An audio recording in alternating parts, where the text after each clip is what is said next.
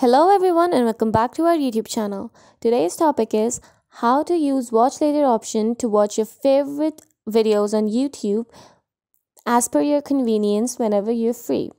So without wasting a minute, let's get started.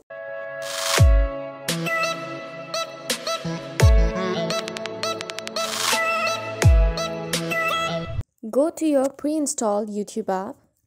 As you open the app,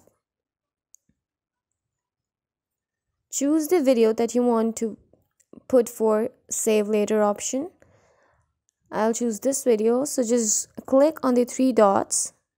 That's right. After you see the screen, click on save to watch later. Now to check it, go to the library from the bottom right section which says library. As you see this screen, you'll see a tab which says watch later. Here you have all the watch later collected videos. So from here you can easily check it out. Thank you for being with us till the end. If you liked the video or if the video was helpful, do not forget to subscribe our channel and hit the bell icon below so that you get notified each and every single time we upload a new video for you. Thank you.